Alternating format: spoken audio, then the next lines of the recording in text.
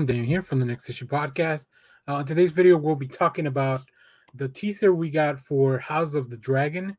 This is a prequel to the Game of Thrones series coming to HBO Max in 2022. We've seen a lot of casting news and a lot of people promotion, but we hadn't really seen any footage until today. So let's go take a look at the House of the Dragon teaser, and then we'll talk about this Game of Thrones. I mean, it's a whole big can of worms with Game of Thrones anyways. So let's go check that out, and we'll be right back. All right, here's the official teaser for HBO Max, House of the Dragon.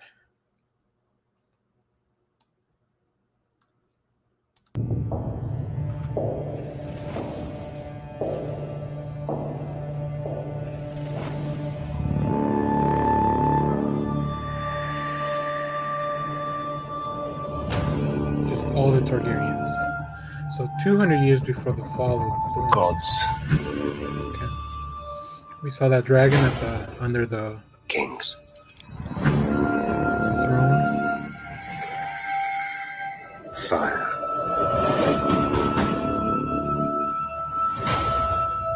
And blood. Oh.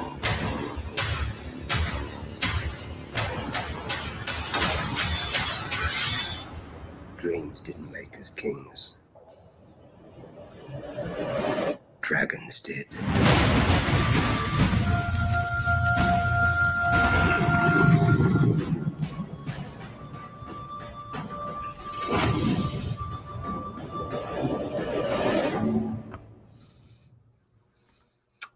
That looks pretty cool. I mean, looks. I understand a lot of people were not happy with the end of Game of Thrones. I was fine with it. You know, if you haven't seen Game of Thrones, I still recommend you do. I think it's overall an enjoyable ride. Now, we know a few things that separate this show from that, right? I think the big issue with Game of Thrones stemmed from the books not being out, so they ran out of material to adapt, and they were kind of going on just based on notes and stuff. So with this is different, right? Because this all takes place before, so this all comes from, I would think, books and material and supplemental materials that George R. R. Martin may have written. So this all has a basis for it, but it's kind of like, it really feels like its own completely original thing. I don't know if this comes from a specific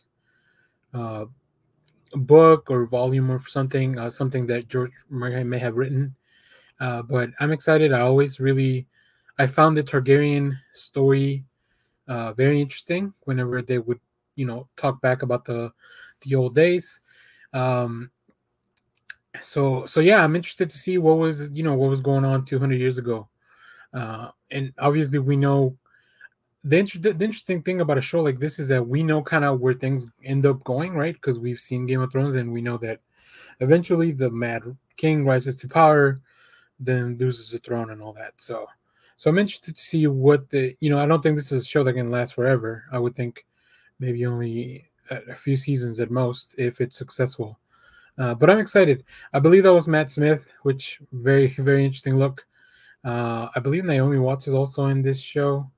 So yeah, I'm looking forward to this. Like I said, I like Game of Thrones a lot overall, and despite maybe not fully sticking the landing, I still enjoyed the last season. I think I've been very open about that. I don't have a big problem with the last season like a lot of people do, but I understand what they do. I don't know that the creators of the original Game of Thrones show are involved as much with this one. So yeah, I think we're gonna get it'll be kind of a small, fresh reboot type of thing. So I'm looking forward to this. So, but let me know what you think of this teaser. Let me know if you like Game of Thrones season. I hope that's not too triggering for a lot of people. But yeah, let me know in the comments if you enjoyed the last season. And I'm excited. We'll keep covering this stuff because I'm a big fan of this.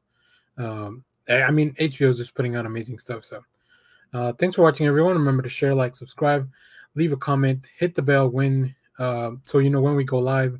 That is most Sundays, 10 a.m. Central Standard Time. We're diving into the spooky stuff for October. So we'll continue in that way. And then check out our Patreon. We have a link in the description. You get advanced videos and stuff like that. So we appreciate everyone that supports us. So thanks for watching, everyone. Bye-bye.